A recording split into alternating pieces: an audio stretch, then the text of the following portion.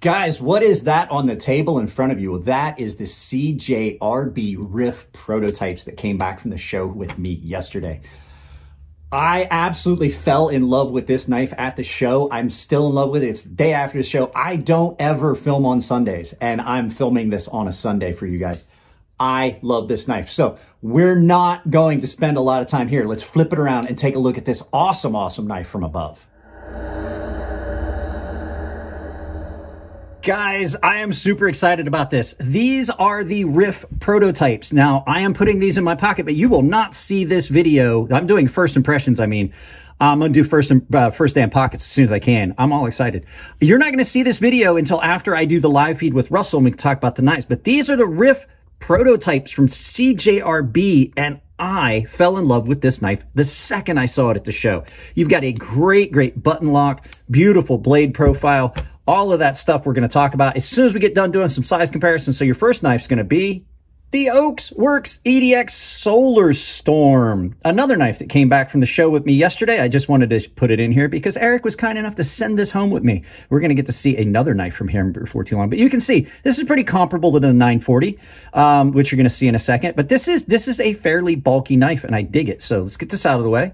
Your next knife is, as I said, the Benchmade 940. So you can see, as with the Solar Storm, it's a good bit larger. So let's move on to our final knife, the CrazySharp Sabenza Large 21, lengthwise, tip to tip, pivot to pivot, tail to tail, just about the same. I think this is just a little bit longer because it has this angle here. It could be some parallax, but this is just a good bit dimensionally larger. So let's get this out of the way and talk about this great, great knife. I love this knife. Let's get this out of the way and start talking about it. All right, so let's actually get into this. I absolutely love this knife. I think this is my favorite version of it right here, but I came back with two versions. So this is a black micarta that is done in a flat. It's done in a button lock, ARRPM 9 steel, and the blades on these are gorgeous. Now, I like this one a little bit more. I typically like a all black version of a knife, but this knife with all these facets and stuff on it in this fine stone wash looks really good. So you've got a very, very nice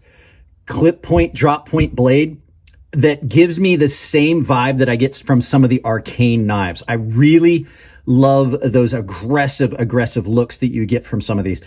Big fuller down the blade that absolutely removes a good bit of material and lightens that up. The jimping on it is okay. We'll talk about that in a little bit, but you're done with you've got a button lock flipper that the action on is great. You can reverse flick off the fuller. Same with this one. The action on these are better. I think this one actually has a little bit better action than that one, but beautifully, beautifully done. Like I said, reverse flick off of it. In hand, super comfortable. Super, super comfortable on this first impressions. It is done really well with nice liners. They didn't even do any weight reduction, which gives it a nice hefty feel. Now, one of the other things that I like, and I don't know if this is going to be something they keep doing. Uh-oh, just noticed the big smiley face. There is an inlay on these that I absolutely love because the fact is you can customize this knife. You can personalize this.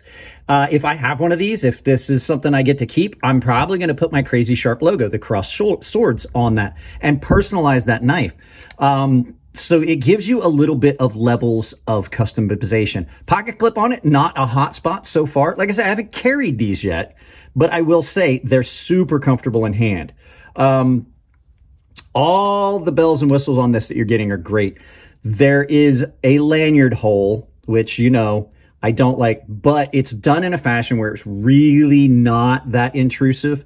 Like that lanyard hole is not as bad as others. It doesn't show up near as badly on this, but look at it, so happy. My knife is smiling. It shows, it's almost like easier to see on the black version, but I like both of these. Now, I do have to say, as much as I like this, and we'll see what it feels like after carry, there's a couple little things that I did notice. So let's go ahead and turn it around and we'll look at this one by itself and talk about the bad things I've noticed. Actually, no, we're gonna leave this one here for a minute because there's one of the things on here that just, there is going to be some issue with sharpening on this. If you don't want to get a smile, you can see how much thicker that gets there. You can see right there on that reflection, that line that you're seeing, that's technically where the the grind thins out and comes down. On this one, you can see it's not as sharp as it could be. There's some misgrinds on it. Now, these prototypes are handmade, so that could have something to do with it. This one does have a little bit of stick to the lock. That does not bother me. It seems to bother some people. That does not bother me that much. And typically, once you take these apart, clean them up, and you dry off that lock, that stick kind of goes away. I'm not seeing anything horrible in here that looks like it's going to cause issues. But the prototypes sometimes do have a little bit of stick. I don't dislike it. It does not bother me to have that little bit of stick. And then on this one, it's not as bad. This pocket clip seems to be a lot tighter and stiffer. This pocket clip, I don't know if it's just a thinner clip, has got a lot of move to it, and it's really noticeable on these slick scales. Now, this micarta is not as coarse as a lot of the other CJRB and artisan knives. This has a lot more polish to it, which means it's going to feel a little bit more slick in hand. And that pocket clip absolutely does move more on this one. There's a little bit of play in that. Now, that's not a functional issue, but when you're grabbing hold of the knife to flip it, you can feel it, because that's typically where I grab it. And that's why I have such a problem with it. But I think this one has a much, you can see much more right there, how much thicker the edge is there than it is here. This one is much more pronounced, and you can see that line. So I would like to see either that grind come back and stay thin there, or just open that up just a little bit more. Just a little bit more, so when you're sharpening, you don't get the smile. That doesn't affect it really, but it does affect the aesthetics, in my opinion. So all in all, I'm really digging this knife. I love this knife. I think this was the one at the show that I was like, I do like this. Now, I want to say the jimping on this is not as aggressive as I want. I said that the jimping was okay. I would like it to be a little more aggressive, but on the CJRB prototypes, and especially on ones that have been stonewashed, because they do an aggressive stonewash, the jimping on this one's a little bit better. Sometimes they get softened up a little bit. So we'll have to see how the actual production version of these knives are. We'll see if they keep the inlay, but so far, first impressions on these, I'm stoked. So let's turn this around and send you back out about your day. There you go, guys. Like I said, I fell in love with this the second Russell showed it to me. He was like, I got the prototypes ready. You're taking these home. We'll do the live feed.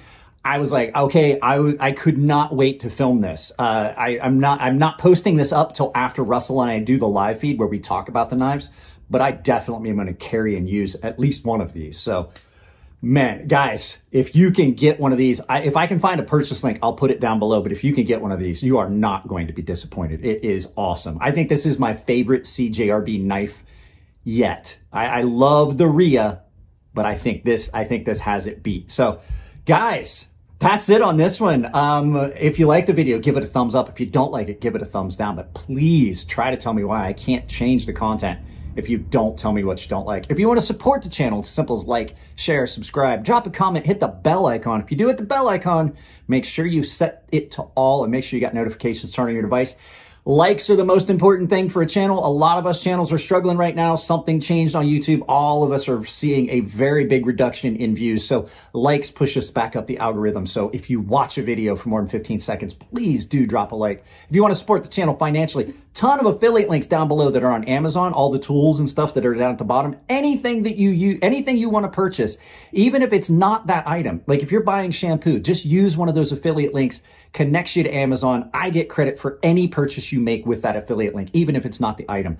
Coffee Brand Coffee and Doll Strong Knives. Coffee Brand Coffee, some of the best coffee you're going to get. No politics, no pandering, just coffee. They take that money and they dump it back into the business to make it better. And Doll Strong Knives have got some of the coolest knives that you're going to find at the price point. So if you want to do it another way, I have got a membership down below. We're getting close to like 70 or 80 subscribers at this point. So I said I'm going to do a big giveaway when I hit 100 subs. But yeah, all the tiers have access to my gilded server. Baseline and premium tier members are entered into giveaways that I do on the server. And the premium guys have access to a sharpening tutorial series that's on here on YouTube behind a paywall. Guys, I hope that made sense. I was really excited because I like these knives. And like I said, it's early on a Sunday morning. If you like, give the videos a like if you like them. I love y'all. Keep it clean in the comment section. If it's your birthday, happy birthday. And I'll see you in the next video.